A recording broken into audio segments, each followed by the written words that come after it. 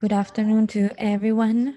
It is a pleasure to open hearing number 21 of the 180 period of session of the Commission. This hearing is for the protection of the human rights of human rights defenders and communicators in Mexico. This hearing was requested by a group of civil society organizations, and I want to greet the state. Thank your presence here today, civil society organizations, and also the representative in Mexico of the Office of the High Commissioner for Human Rights of the UN. I am Julissa Mantilla, first Vice President of the Commission.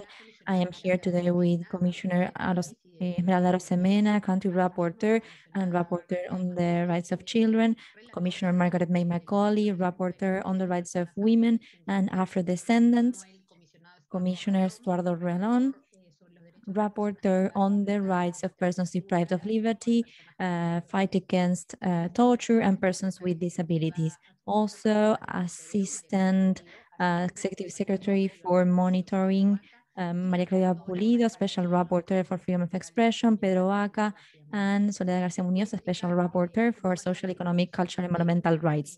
We are going to start with the presentation of the civil society for 20 minutes.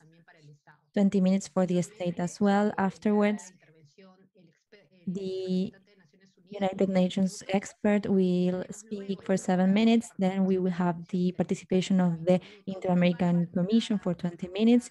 And we will have 10 more minutes for civil society and the state.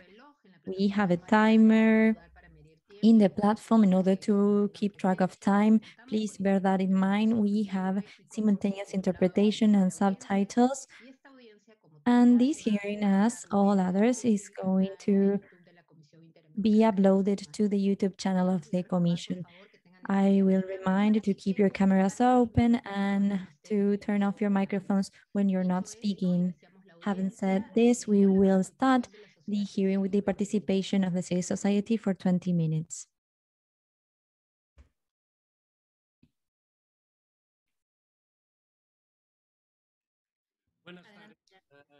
Good afternoon.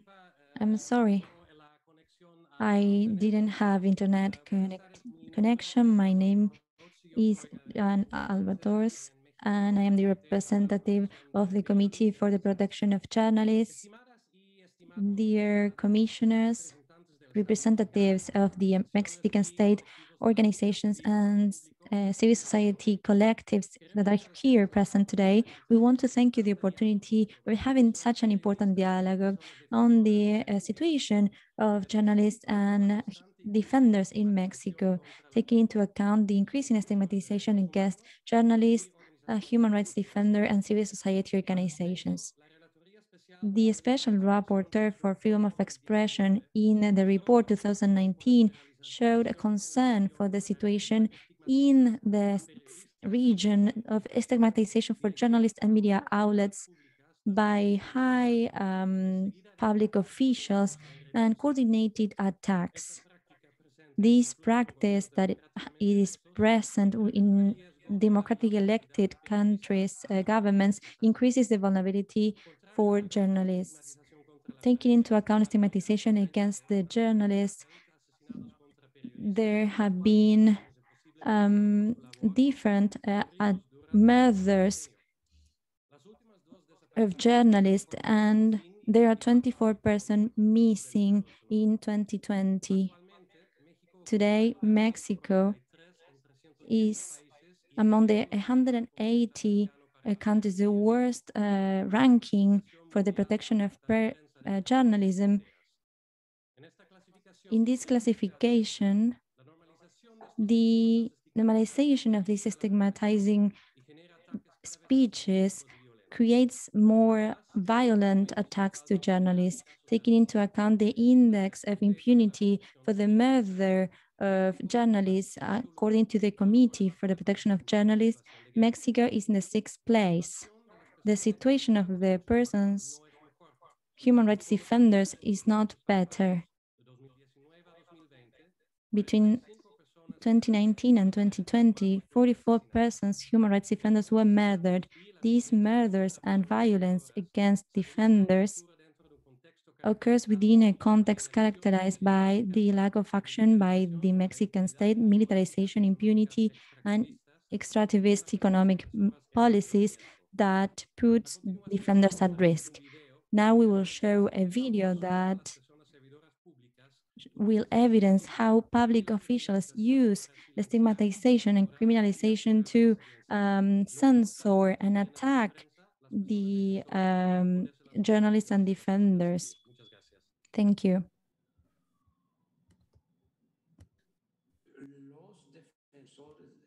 Human rights defenders were silent before massacres. Even UN organizations, human rights defenders of the OES. Now, how many appeared? How many? Well, first, find out and then ask. The city of Mexico is a violent place. The protection of human rights causes them to attack monuments, for example, tortures, disappearances, massacres. Human rights are respected. They are media outlets that are focused on the saddest side of news. And now,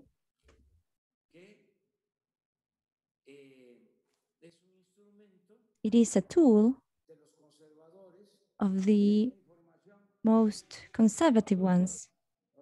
We have information that all organizations that are alleged independent, that receive money, some from the overseas, to oppose the construction of the Mayan train. I'm not going to say anything to you. I do not attack, confront media outlets. The media outlets, not all of them, are the ones that attack the government. The newspaper Proceso, Maxine, did not behave well with us. I'm not making any excuses. Reforma is a terrible newspaper. When the governor speaks, you cannot speak. You should learn that. They are not enemies to me.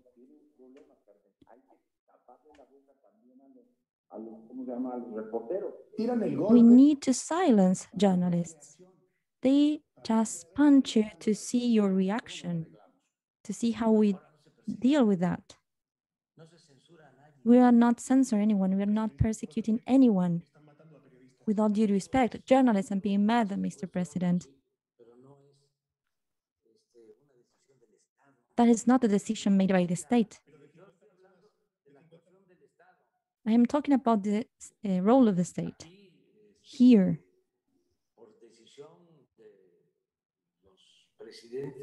presidents decide to cancel shows before. Some media outlets instigate violence. Journalism, sometimes they talk about smear campaigns, liberalization and dissemination, use of information by these media outlets commit abuses by disseminating, provoking violence, tell fake information that may affect the president, officials of the Mexican state in all their posts.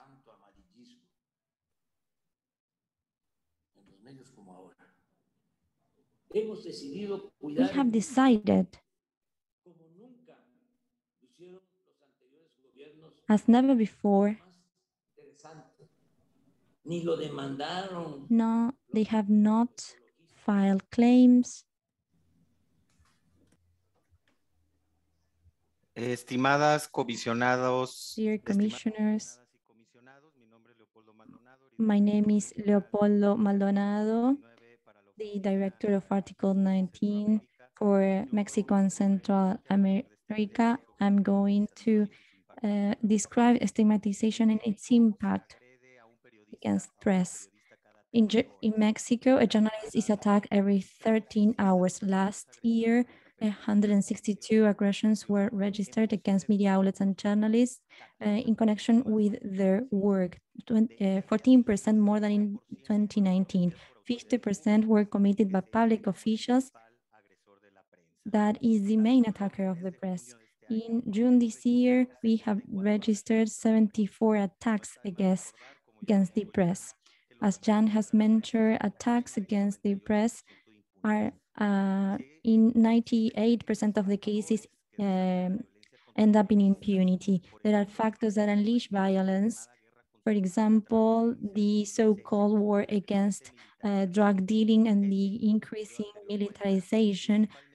These are excuses. As we have seen in the video, the state allows aggressions to occur. The strategy for the division stigmatization wants to deviate the public opinion from important topics such as impunity, violence, corruption, and the lack of efficiency for long-term solutions. They do away with the message by attacking the messenger. Stigmatization against the press is a strategy used by public officials from all three levels in all entities of the country, of levels of governments. As you have seen, the government of Baja California, Valdez, who attacking 10 times the media outlet Semanario Zeta with stigmatizing phrases such as the Seminario is angry because we do not buy ads. He denied interviews by saying just make up your own interview. So there's a context of impunity and violence in Baja California from 20 aggressions against the press in 2018 to 32 in 2019 and 34 in 2020. 34 out of those 34, most of them were perpetrated by public officials. In Guanajuato, Artículo 19 documented 25 aggressions against the press in 2020, including the murder of journalist Vasquez in Salamanca in November last year. One day after his murder, a group of journalists demonstrated in front of the municipality, and the mayor answered, going 5:30 a.m. to cover a piece of news. Well, you know that you are risking yourself by re-victimizing the journalists. There's information about the murder of journalists when the executive affirmed that those murders are not something that depends on the state, denying the responsibility of the state to guarantee fundamental rights.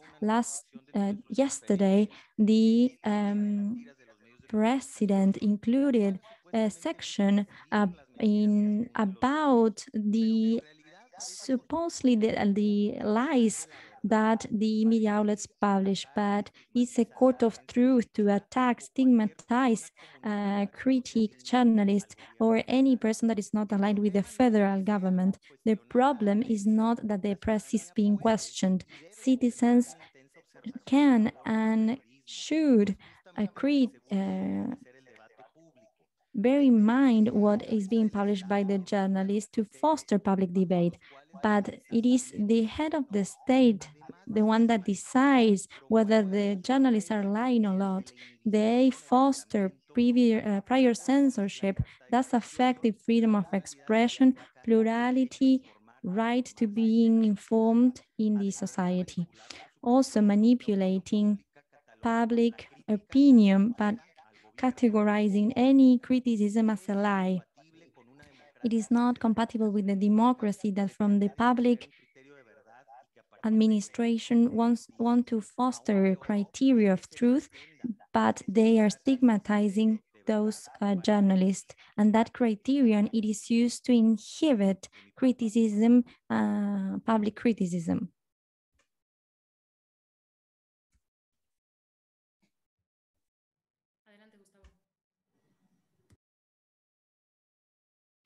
Perdón, no Gustavo, go ahead. Good afternoon. I'm Gustavo Alanis Ortega, and I'm the Executive Director of the Mexican Center of Environmental Law. I would like to respectfully greet all the participants. I will talk about stigmatization and the impact on people. The civil society has remained silent while violations to human rights occurred. The civil society is opposed to these issues. It is a conservative civil society. These are just some sentences that have been uttered by the Mexican government regarding the work of human rights defenders and against the organized civil society. These sentences are within an adverse context for human rights defenders. The rights have been established, and in December 2020, 45 people were murdered in possible connection with their work. One thing that stands out is the fact that the country is being militarized in general, specifically areas where large-scale projects are being developed, such as the case of the Mayan train. The national law for the use of force grants the National Guard a high level of discretionality in terms of choosing when to use force, including lethal force, against protests and meetings and gatherings. We have observed as well the repression of protests, such as the one ordered by the governor of Guanajuato in June 2020 against family members of the disappeared, of missing persons. It is of special concern to see the extractivist policies engaged in by the current government, which have increased the violence against people who defend environmental rights. Last year, the Mexican Center of Environmental Law registered 90 aggressions in 65 different situations, which include threats, intimidations, stigmatization, criminalization, and 18 murders. 40% of cases, or in 40% of the cases, the perpetrators were allegedly agents of the state. This year so far, we have seen 13 murders committed against environmentalists. So it is clearly a trend that is on the rise.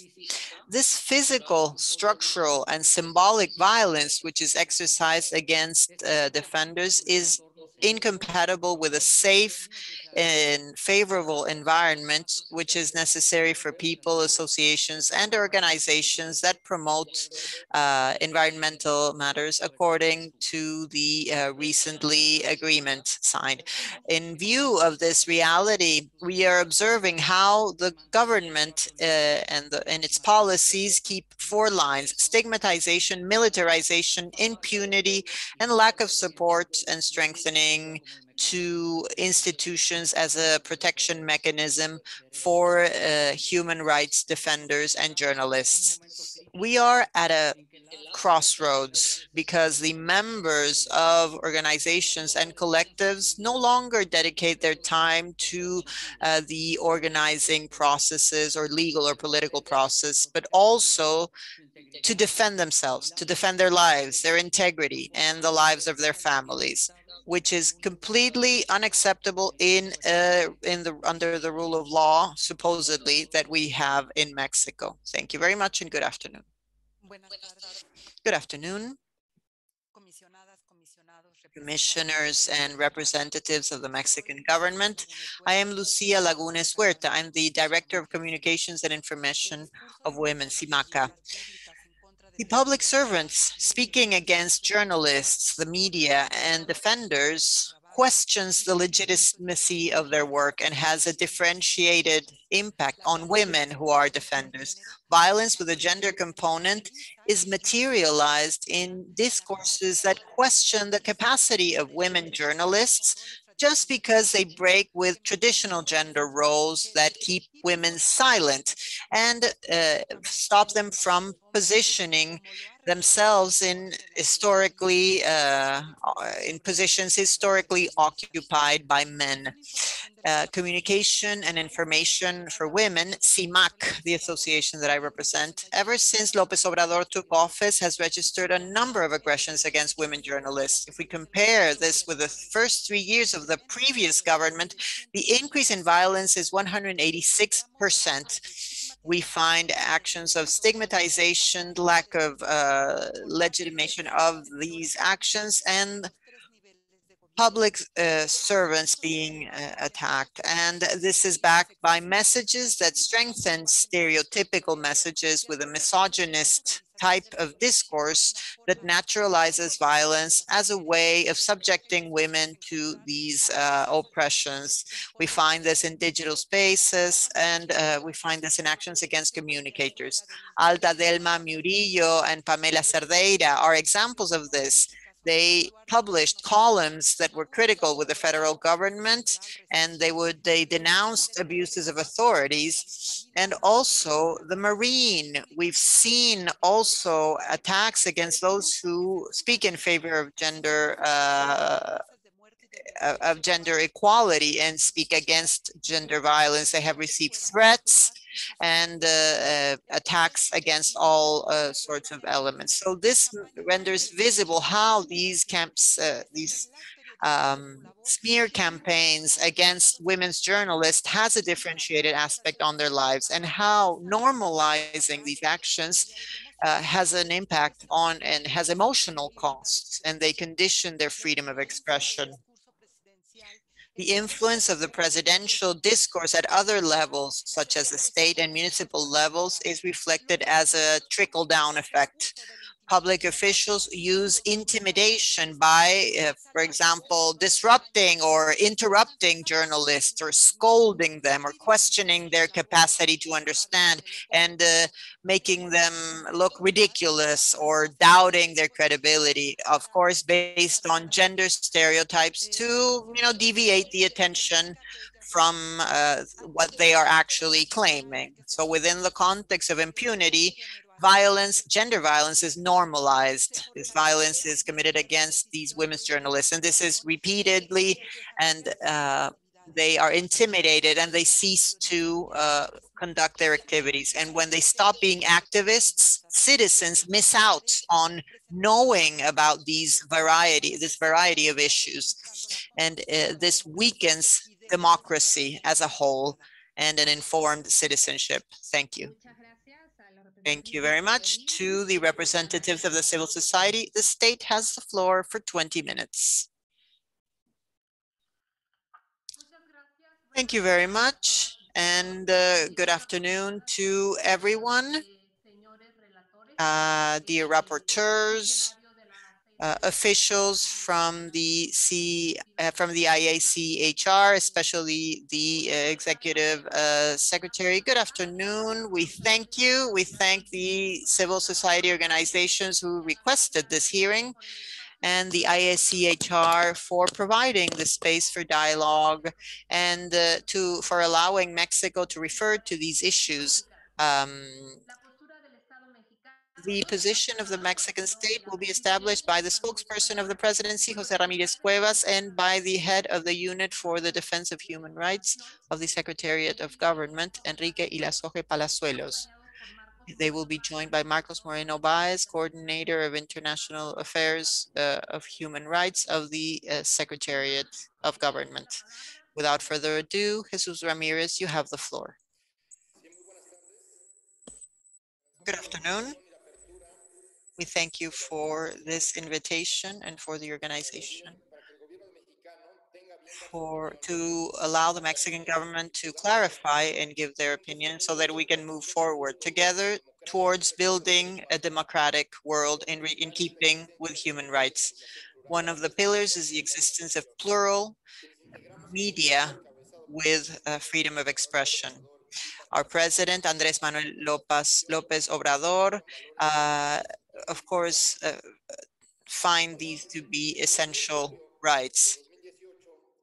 In July 2018, the people of Mexico chose a change towards a democratic and peaceful transition. Many citizens chose to step away from ideas that led the country to decadence, authoritarianism, corruption, and which only favored a minority. They also sought to see a change in the way that governments perceived communication and put an end to a policy that sought to uh, limit and apply censorship on the media, and which had stepped away from the reality and from citizens as a whole. Now we have a commitment to transparency, accountability, and open discussion, and the protection of journalists, also to ensure plurality. This contributes to the construction of an informed citizenship and a committed democracy.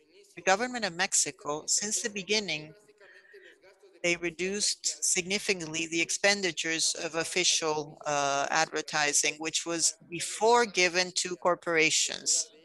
And instead of doing this, now we ensure the full freedom and a new way of direct communication with the media and with society by dealing with problems and informing the citizens and the journalists simultaneously on the problems and on the reasons behind the decisions that are made. In this sense, press conferences of Andrés Manuel López Obrador have become, since day one, as the center for communication with Mexicans by exercising democracy and first applying an unrestricted access to Articles 6 and 7 of the Mexican Constitution, which ensure the free expression of ideas and which will not be subject to any legal proceedings. Also, the freedom of opinion and expression and of disseminating information is guaranteed. As a matter of fact, these press conferences are part of the communication activities of this government. And citizens can access to this. And it is also a public exercise of accountability. Many topics of public interest are exposed in these press conferences, and the discussions behind issues, which are the response of questions asked by the journalists. I apologize, the audio is really poor. This involves the building of a citizenship and of a political culture. The prior government was characterized by a lack of trust in politics, and this was translated into a lack of trust to democracy as a whole.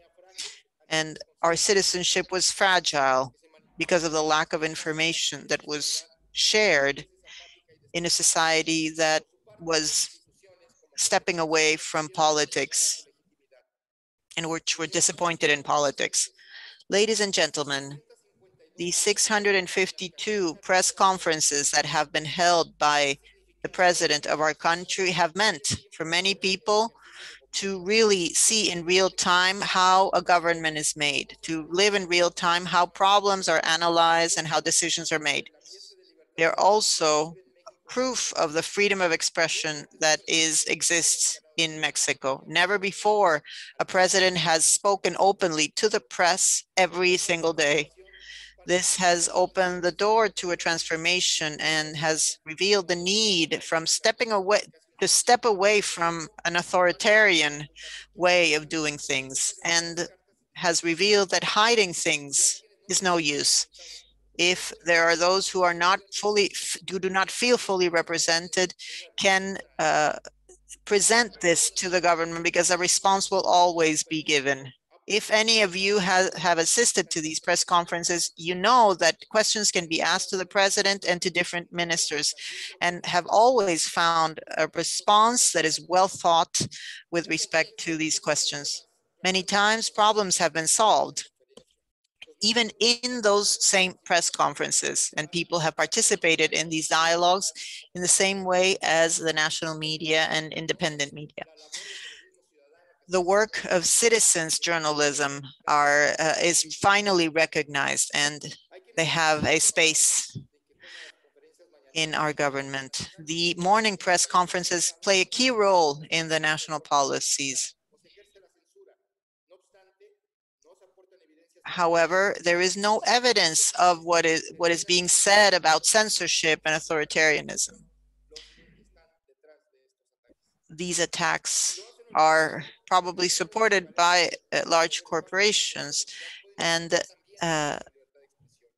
these problems can affect freedom of expression. And the government of Mexico does not want to have like an official truth in the media. They do not want the means of social communication to be, or they do not want a docile press that are compliant with what the government says, but rather promote democratic exchange of ideas and promote participation. And we want the media and the press and political actors to put ethics at the forefront with no manipulation or alteration of the information. This same applies to social media and building new legislations and, of course, engaging in these actions.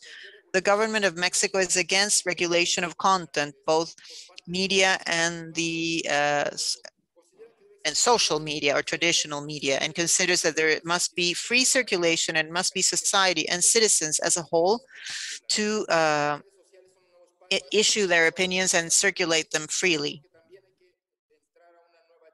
We must enter into a new form of ethics where freedom of expression is fully respected, as well as maintain the neutrality of the media.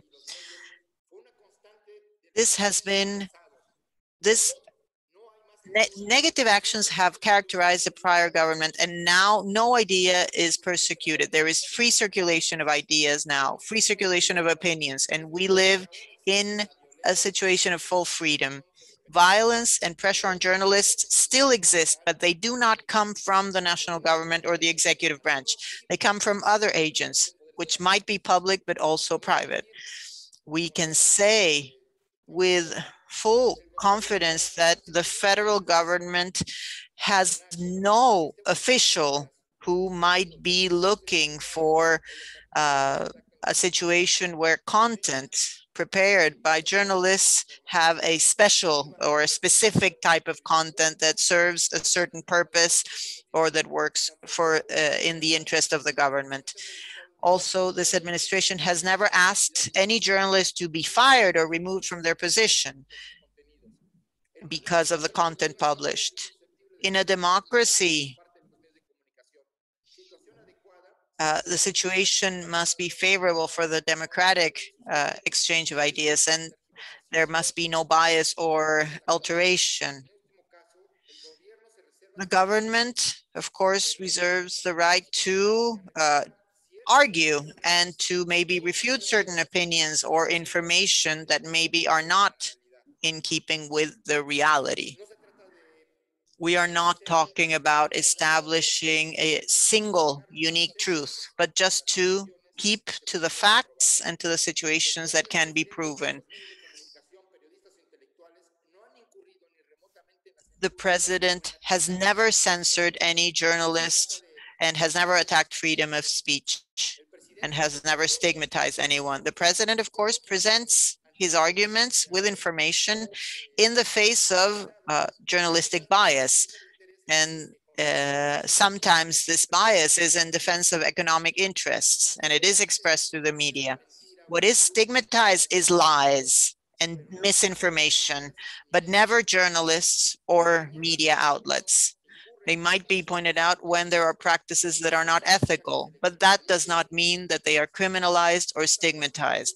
Therefore, we would like to point out the fact that the press conferences by Andres Manuel Lopez Obrador are there to inform millions of citizens in Mexico, and while also ensuring the freedom of speech in the media and the journalists. On the other hand, the doors of these press conferences are open so that any media outlet and any journalist can ask questions and even think about these issues with the public.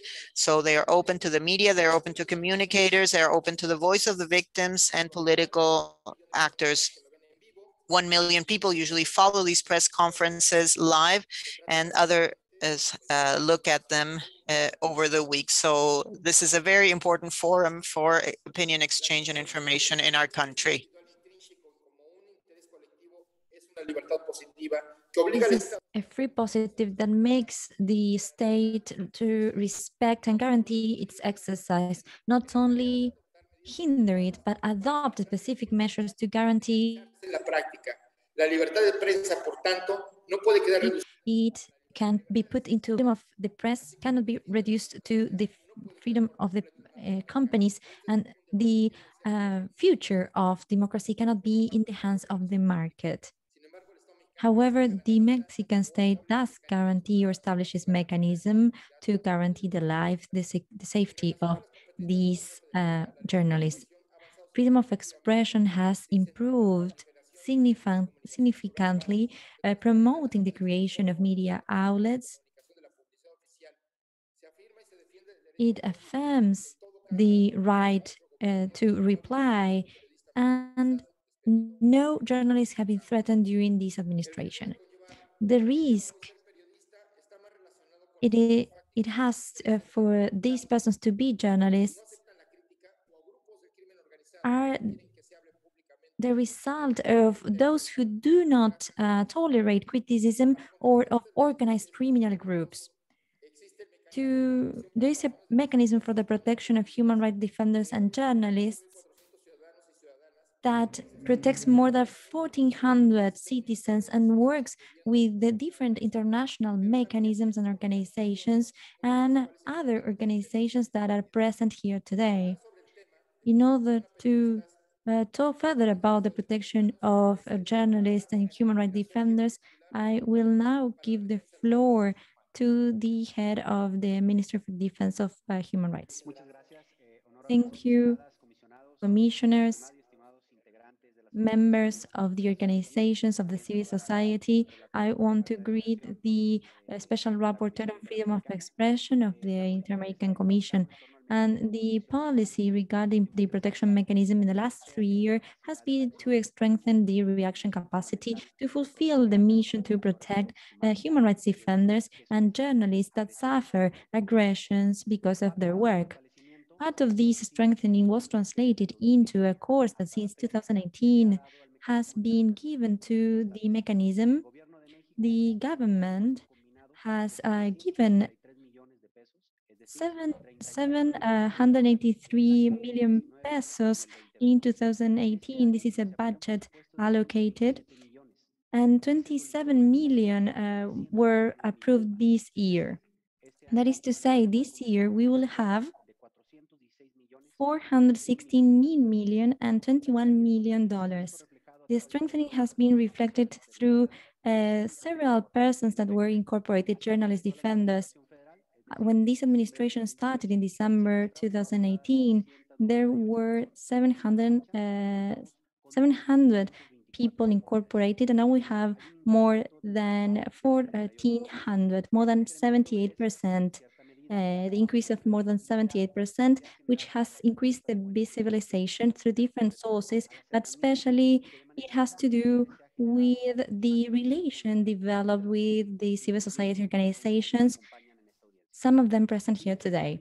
Although the mechanism is by definition a reactive mechanism, the administration is emphasizing the prevention strategy. For example, the construction or the development of a policy with civil society organizations that have worked jointly to develop an agenda to face situations of aggression against them.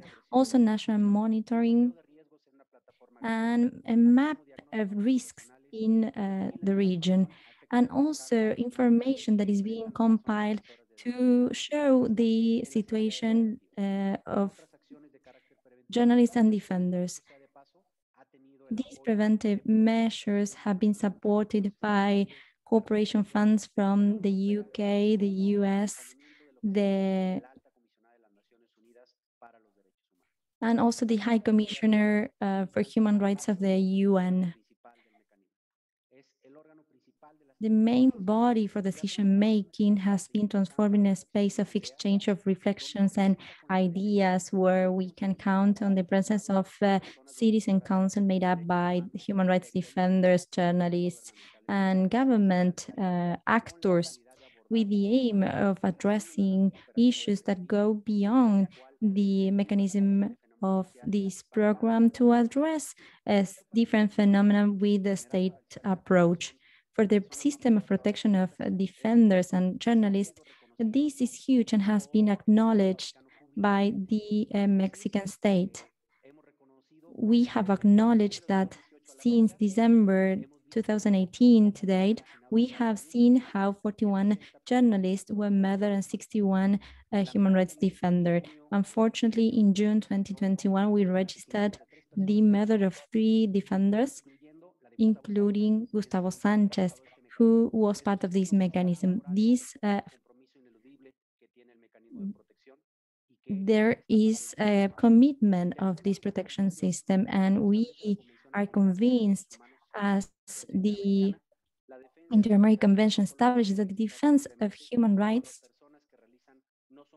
cannot be guaranteed with these persons are victims of threats and any kind of physical aggression or any other threats. So we should consolidate a national system for the protection through prevention policies in order to work before those scenarios that violate the fundamental rights of defenders and journalists through the coordination with federative bodies and with the state logic.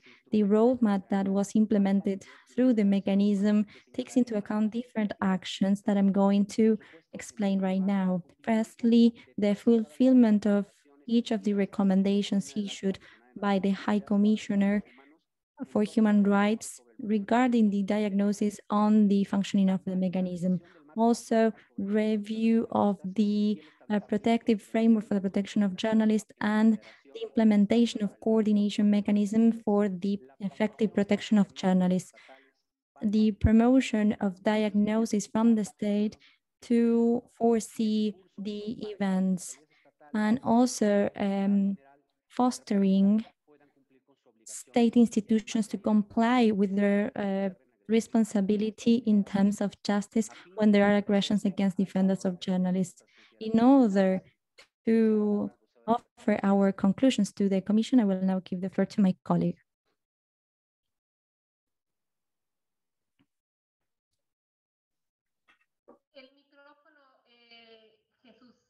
Jesus, you're muted.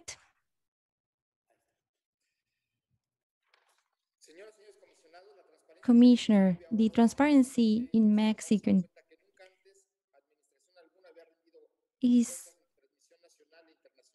has never been at this level before.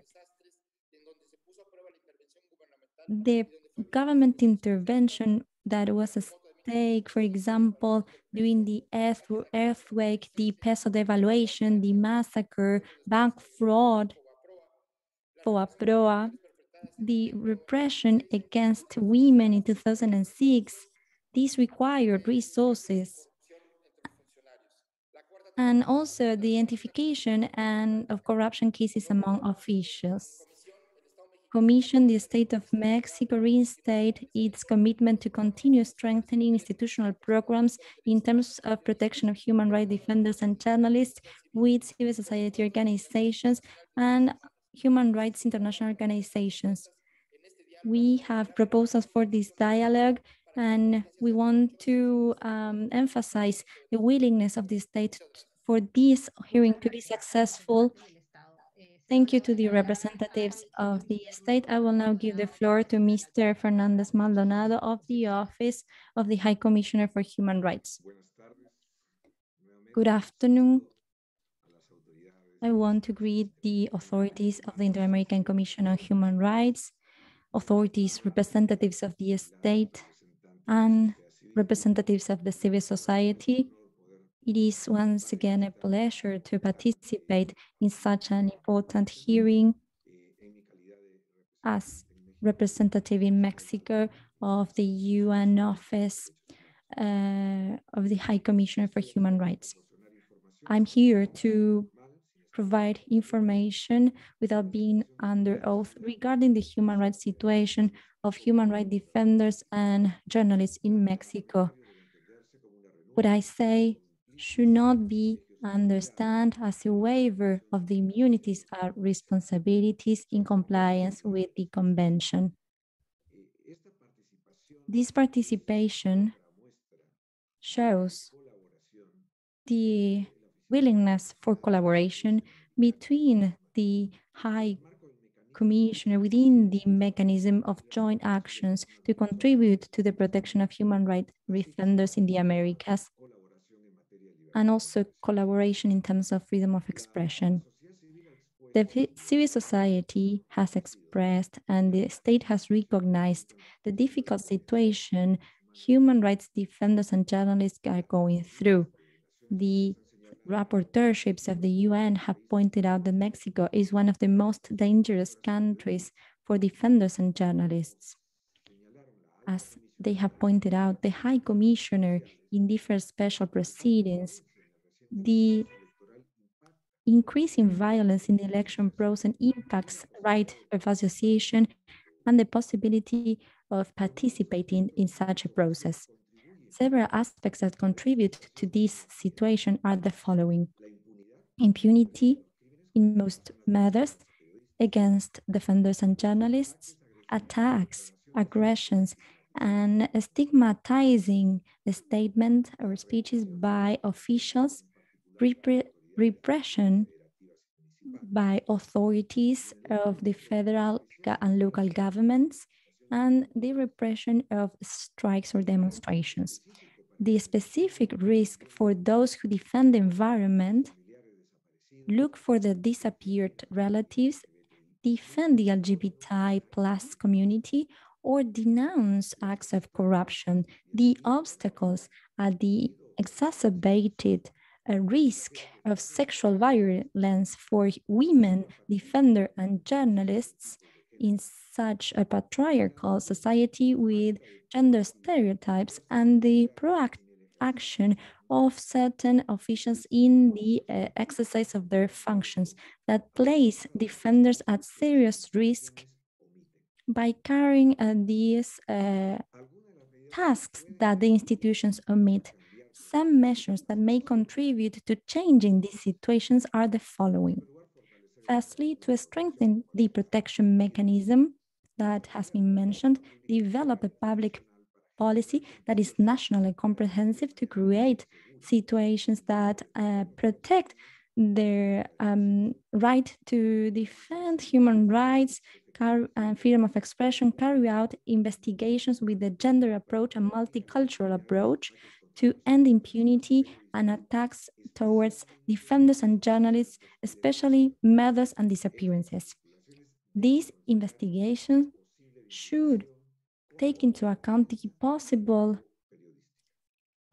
possibility that they were attacked due to the work they're carrying out, as the Human Rights Committee has pointed out, and go over other legislation used to criminalize the defense of human rights and freedom of expression, reinforce legislation to prevent legal actions that may hinder freedom of expression, investigate cases of corruption, sanction or punish public officials involved in these aggressions, guarantee that public officials do not have any stigmatizing speech against defenders and journalists, and recognize the value of their role for a democratic society. Guarantee that all authorities, especially municipal and federal, comply with their duties regarding human rights. Truly guarantee that the institutions in charge of the protection of the environment, the search for disappeared persons, the transparency, the guarantee of justice can fulfill their duties as a way of protecting human rights and protecting human rights defenders. The Escazú Accord It is a regional agreement that protects explicitly human rights defenders and environmentalists, that strengthens access to information and justice. And Mexico played an important role in its approval, and it offers an opportunity to foster changes that create an efficient environment to guarantee the safety of human rights defenders and journalists. Thank you. Thank you, Guillermo. Now we will start with the participation of the human rights with the Commission. I will now give the floor to Esmeralda Rosemena, country rapporteur. Thank you, Madam President, first Vice President of the Commission, led by women. I want to greet all the civil society organizations that have given us the opportunity today to listen to your statements in such a complex issue for the democratic life of our peoples. To the honorable representatives of the state of Mexico for the opportunity of providing information about the perspective from the executive branch on this regard. I want to especially thank the representative of the High Commissioner because he has been very precise about some aspects that I had already written down. And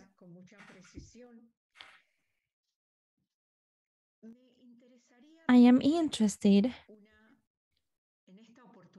in this opportunity provided by the hearings in order to listen to the parties, to develop our mandate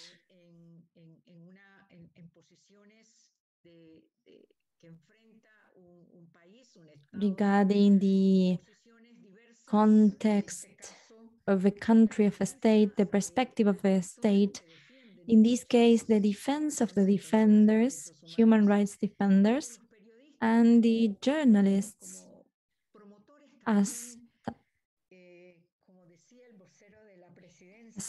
promoters, as the spokesperson said, promoters of a dialogue that builds citizenship or that should build citizenship. Thus, having this opportunity, it's very important for the Commission because Mexico, and as country rapporteur, I want to say that Mexico should translate its greatness to its institutions, its justice, its position in terms of human rights. The representative of the High Commissioner mentioned that Mexico had a key role in the Escazú Agreement that may be a platform that, according to civil society, is today of confrontation, of ideas that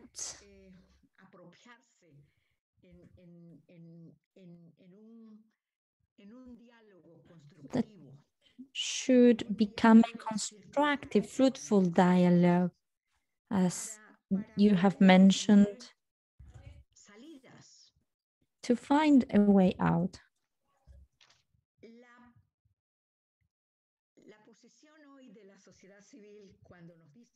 The stance of the civil society when you mentioned that you have registered an increase in the number of public presentations or press conferences by public authorities have an effect in that role of building citizenship. So these ideas to measure how we work so that this space of dialogue is useful to strengthen the replies that or responses that should be given to a society, to a group of persons that aid together with the governments. Human rights defenders cannot be seen as enemies of the state. They should be seen as allies. And journalists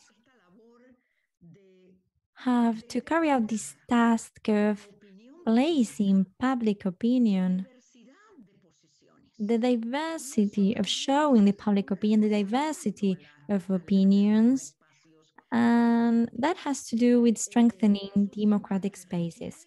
This is an issue that requires a political will of having a close relation. I personally, and on behalf of the Commission, I want to say that we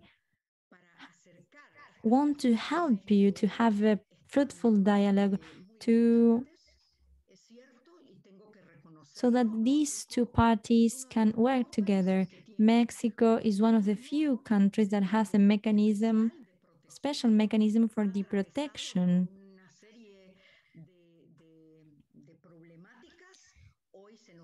that is affected by a series of problems, for example, regarding the budget. But this is not related to increasing the budget. It is necessary to build public policies with all actors.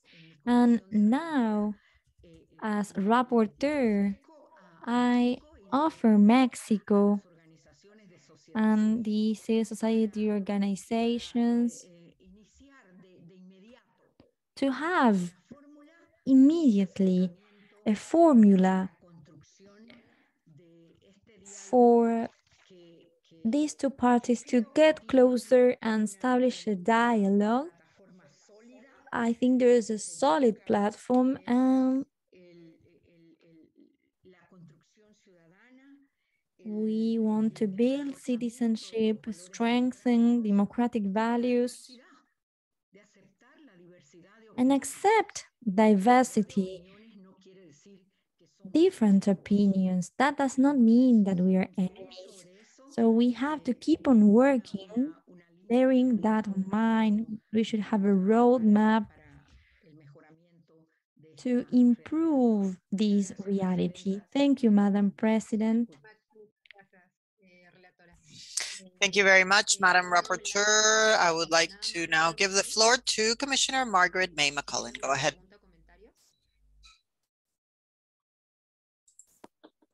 Thank you, Madam President, and my salutations to all members of civil society who are participating and who have spoken to us and given us information and who brought these matters to our attention.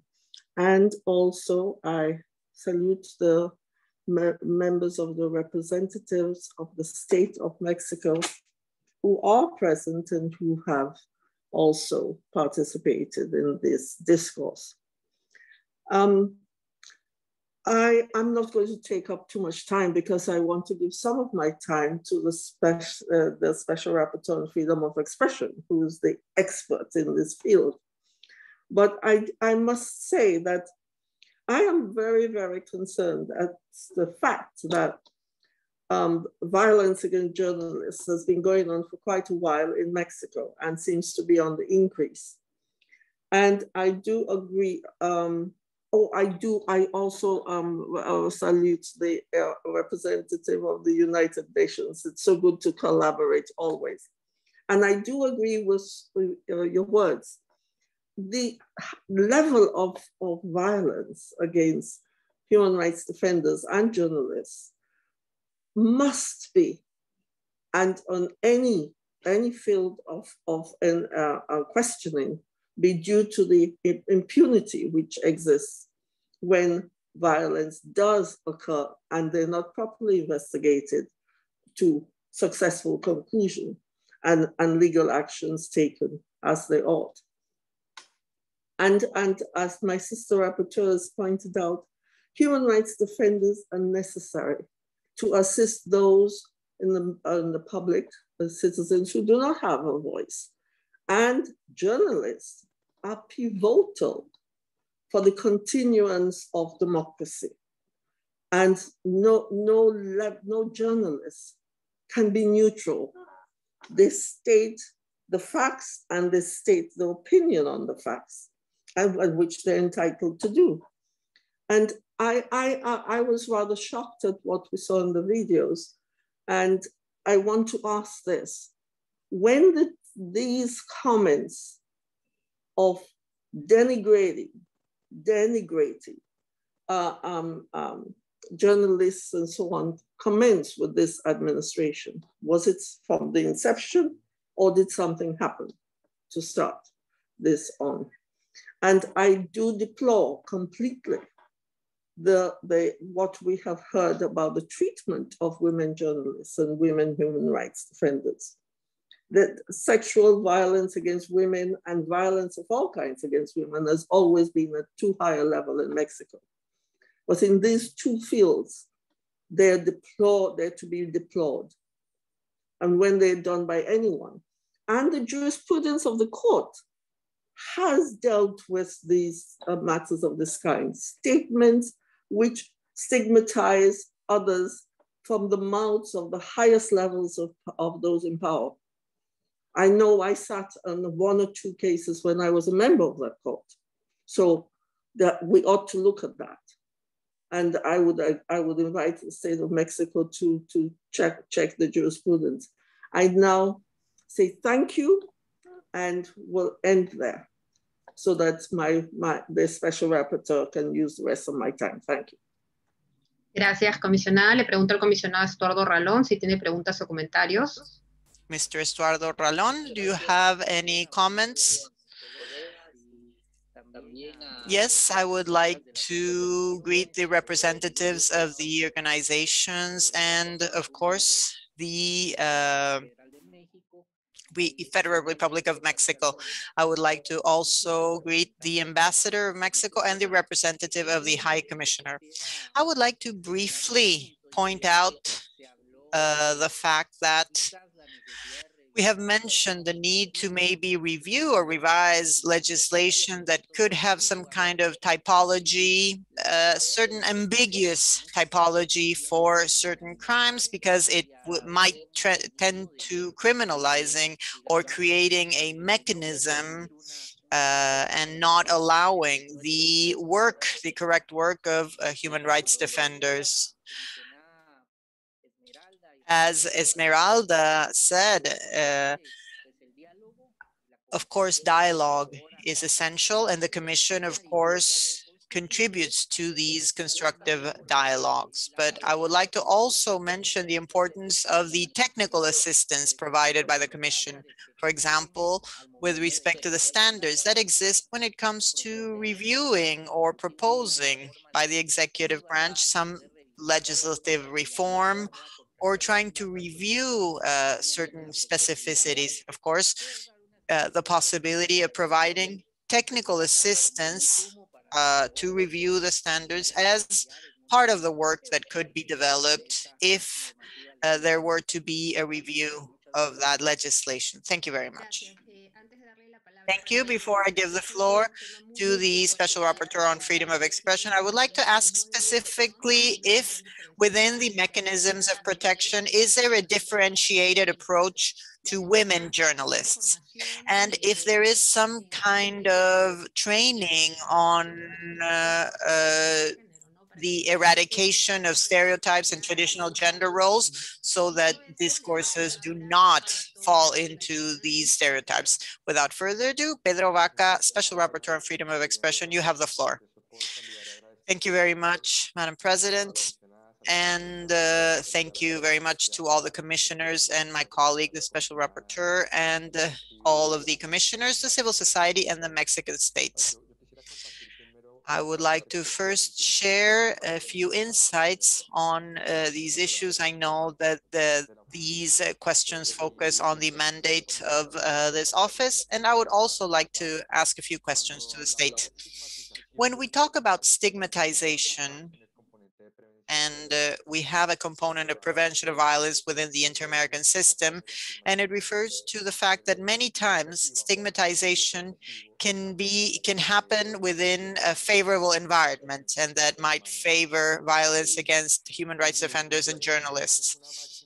So this is a premise that must operate within any democratic state, and it must be distinguished from other freedom of expression environments. And it's the fact that all authorities have a right to defend themselves from the public criticism, of course, and all authorities actually must defend themselves from any criticism which they may consider fair or those that they might consider unfair or misinformed, because part of our democracies has to do with drawing that line and distinguishing between defending yourself from a public opinion that can be or cannot be shared or be considered as stigmatizing, because the person who exercises freedom of speech should not feel that this is a punishment. If the government defends itself, it shouldn't be considered an action of this sort. So we do not need to care for these public discussions. We do not need, of course, the death of a journalist. But in countries where there are cases of violence against journalists and against human rights defenders, these actions of prevention, of course, must be further developed. Of course, they must not occur when there is a death, but when there are cases, these prevention actions must take place. I would like to suggest as well differentiation, because it depends on how the state defines this. We've heard that these might be noble purposes, but a very different thing is to consider what impact this could have on the public debate. So I would like to invite you all to put ourselves in the shoes of those people who have been pointed, been indicated and selected and named, yes, because of speaking about something, and what impact this can have on their freedom of expression in the future. Yes, so I think this is a question that we should probably ask ourselves, because we're not talking about just one more space. We're talking about official spaces that are, of course, part of the government. And it is the government that must guarantee the freedom of expression of those who are in favor of the government, but especially for those people who are opposed to the government. And let me go quickly to the questions. When we talk about this who is who in the morning press conferences, we have international fact checkers, and I would like to know if the state knows the principles under which these fact checkers are certified, and if you can tell us which principles these quien es quien, the who is who in the morning press conferences occupies. And also in the morning press conferences, what does the state do in case of a mistake, for example, a media outlet that did not fact check, and they might be, not fulfilling one of these journalistic principles. So what does the state do? Of course, it is true that this is a space that allows for opportunities, and this is essential in Mexico. I think that my office for freedom of expression can provide the technical support for anything that you may need. And the quién es quién, the who is who space, must take into account the fact that it might be affecting the possibility of having a public debate. This is just an indication, but this cannot be under the context of blaming. It must be more open and under the context of freedom of expression. Thank you very much. Soledad Garcia, do you have any question in the little time that we have left? Thank you very much, Madam President. I would like to warmly greet everyone, the State of Mexico, the Ambassador, and of course, the Commission and my colleague, Special Rapporteur on Freedom of Expression and the civil society. I have a specific point. Of course, I would like to support the enter into force of this initiative and the leadership of Mexico and how this provides a framework for the protection and a framework of responsibility of Mexico to protect environmental defenders. And this is a great concern that I share with the United Nations regarding how risky it is to defend the environment and defend nature and defend the territories in Mexico. The numbers mention that this is one of the most dangerous countries to defend nature and the environment. And this invites us to consider the inter-American standards to develop mechanisms of protection. A concrete question is whether there is a specific line for the protection of environmental defenders, because in the mandate we have mentioned this in our annual report, and recently we have engaged in investigations of the environmental defender Jose Ascension Carrillo Vasquez in Mazapil in Zacatecas. And of course, we are also concerned regarding the situation of human rights defenders regarding the project of the Mayan train and other projects in Mexico. So this is our concrete question. How does Mexico intend to improve the protection of its environmental defenders? Thank you. Thank you very much, Rapporteur. We now begin the second round of intervention. Civil society, 10 minutes. Go ahead. Thank you very much. Good afternoon to everyone present here this afternoon. My name is Graciela Rodriguez, and I am the Executive Director of the Mexican Commission for the Defense and Promotion of Human Rights. Dissent is a fundamental part of democracy.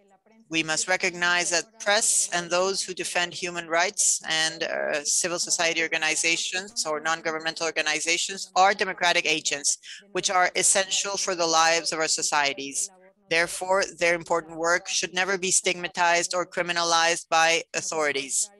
On the contrary, authorities must ensure not only the integrity of them, but also must guarantee the conditions for the full exercise of freedom of speech and the protection of human rights. Therefore, we request that this honorable commission to encourage the authorities to protect the work of journalism and to strengthen democracy as a result. Second, that they ask the Mexican state at the 3 levels of governments to stop these narratives and this legal harassment which put the press at risk and put them in a vulnerable position, as well as human rights defenders. Thirdly, that they ask the Mexican government to strengthen the mechanism of protection for defenders and journalists by increasing and professionalizing their staff and ensuring the financial resources and adopting preventive measures to counter-arrest the stigmatization discourse. Fourth, to remain alert to possible attacks to members of the organizations who have requested this hearing. Fifth, to ask the Mexican state to have an integrated policy with a gender policy, which is intersectional in order to fight against the violence against these journalists and engage in prevention measures.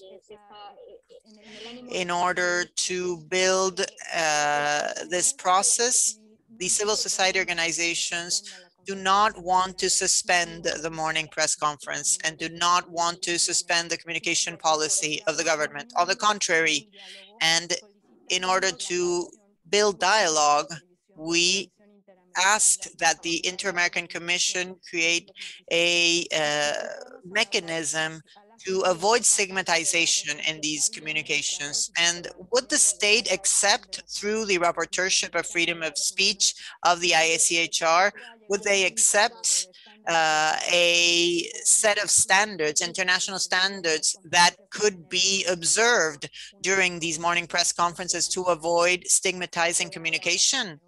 I would like to give the floor now to Gustavo Alanis. Thank you very much. Thank you, Grace. Good afternoon. Gustavo Alanis Ortega from the Mexican Center for Environmental Law. I hope that I was clear enough when I referred to the 18 murders of environmental defenders in Mexico last year.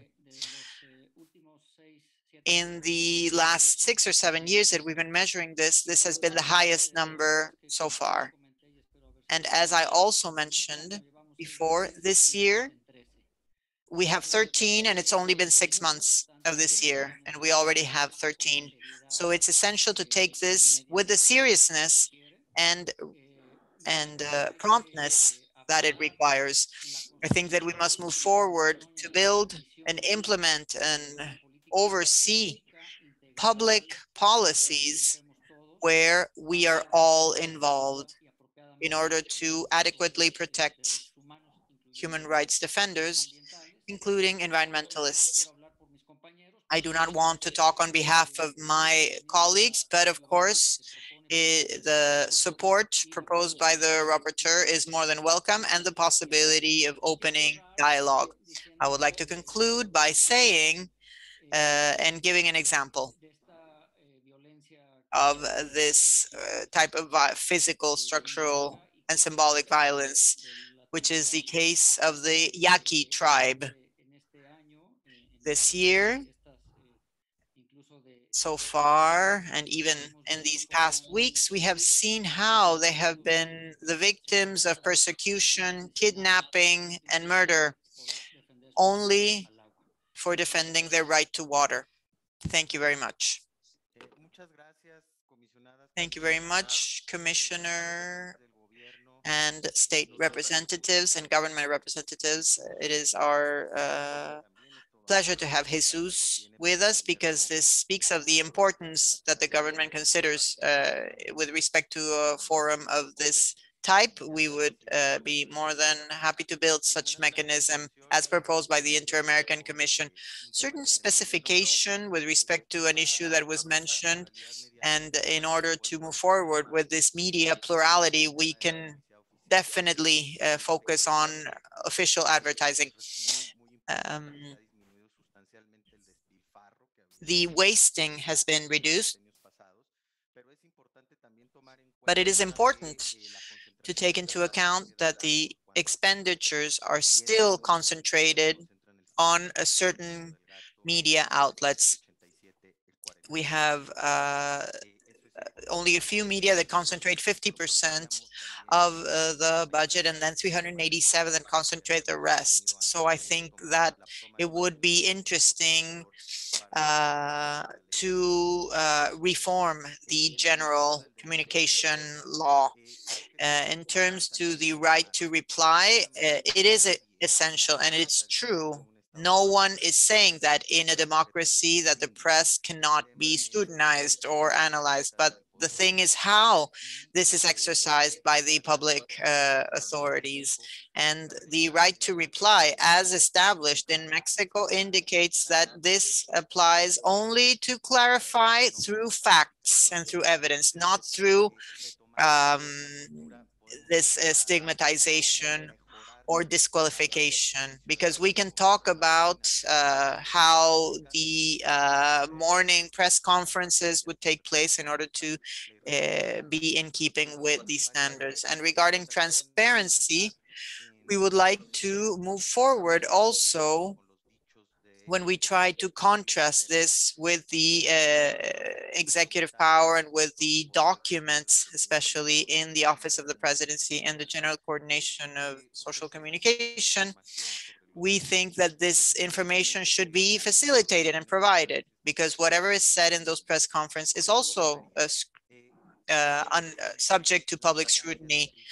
So tolerance to criticism by the authorities is something that I always mention, and that it must be higher than in any other citizens. Okay, so they must grow a thick skin.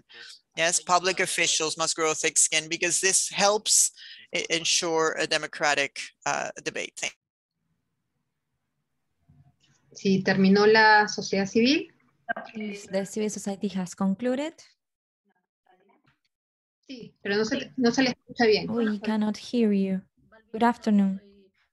Bablina Flores, I represent Reporteros Sin Fronteras, Journalists Without Borders in Mexico, and I would like to go over something my organization has pointed out. It has to do with impunity. Impunity to us is connected to all these attacks and these murders and disappearances of journalists that so far have all this long list of journalists has not been explained, and the Mexican state should develop a comprehensive policy that is clear, with clear guidelines on how to continue with this fight against impunity that is not only related to corruption, it is related to all those de facto powers and the corruption of politicians and police corporations.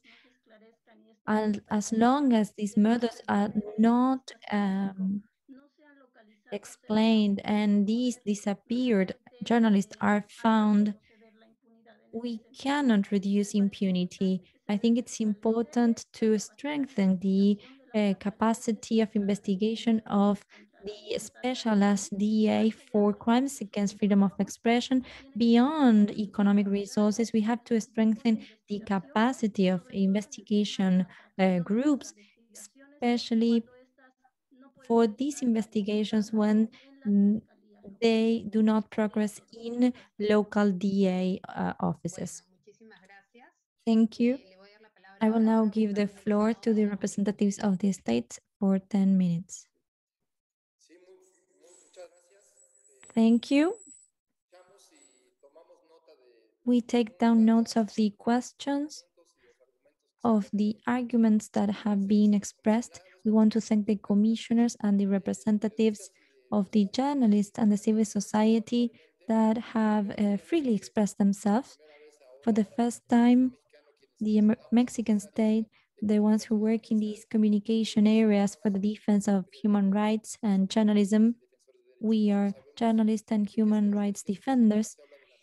What do we mean by repression, by persecution? We are working in solidarity and taking solid steps in order to prevent all these actions.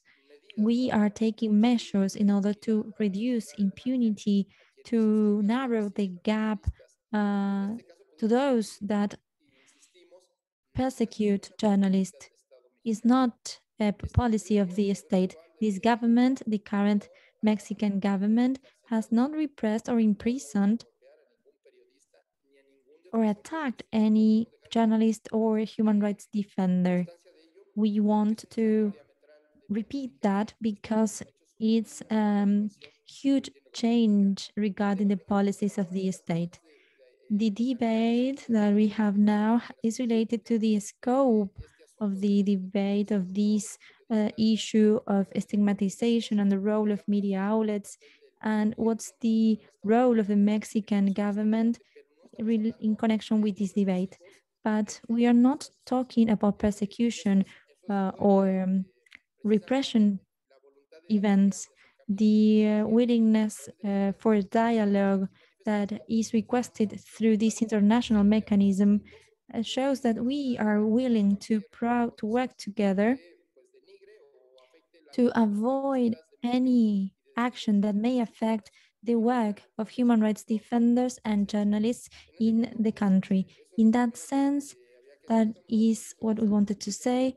We want to have a fruitful dialogue. We are willing to work together to guarantee access to information as we have done, but we can make progress and be more sensitive in this situation. And we need to say that in the main train or the case of the airport or other infrastructure constructions of this government, there is no militarization or repression against a non-governmental organization, and there is no legal action or no defender that has complained against this.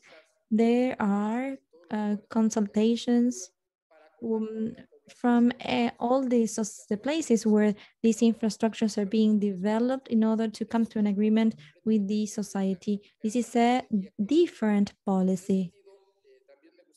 In that sense, I could like to point out that we take into account what has been said about this fake news section that was established in the press conference this morning, that is just aimed at pointing out how fake news can damage, but is not to stigmatize journalists or media outlets, but we agree we should follow international standards to foster this debate. I will now give the floor to Enrique Dazote of the Department for the Protection of Journalists and Human Defenders. I could like to say that we have complied with all the duties established in the Escazú Agreement.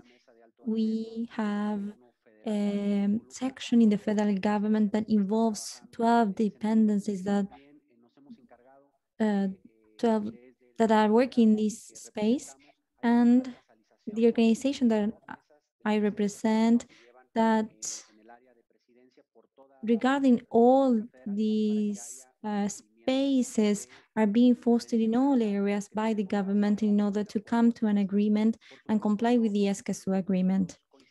We agree this is not about strengthening the mechanism, but this should be reflected in implementation of public policies. We work every day to have a robust policy that is to increase its reach. There are great challenges, especially to coordinate with the states regarding impunity and other issues.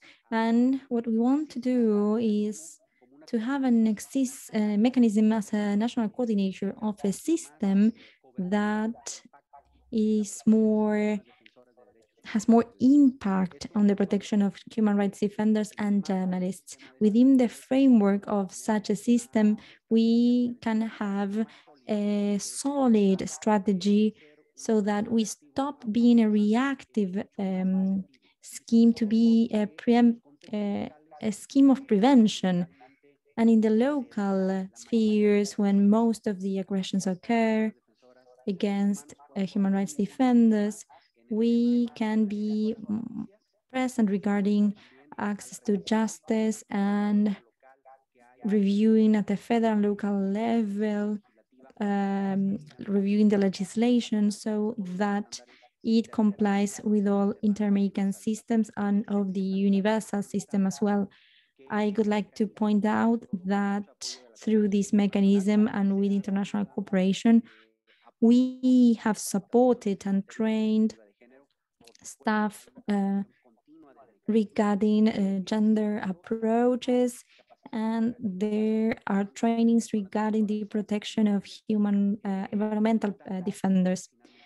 I would like to add, as you have mentioned, that in connection with the current situation, the situation in Yaqui, Sonora, there's a space developed by the national government to have a coordinator of all local authorities and federal authorities in order to guarantee the enjoyment of human rights in that region. I would like to add some things regarding the collaboration of the Mexican state at an international level. I want to highlight the work carried out by UNESCO for the strengthening of communicators in their own languages. And I would like to remind the agreement with the European Union to promote a campaign to recognize the rights of journalists and the importance of protect their work. That is a national campaign, and also reinforce the issue of the Yaqui peoples and other indigenous peoples. In that case, there's a plan of assistance for the Yaqui peoples.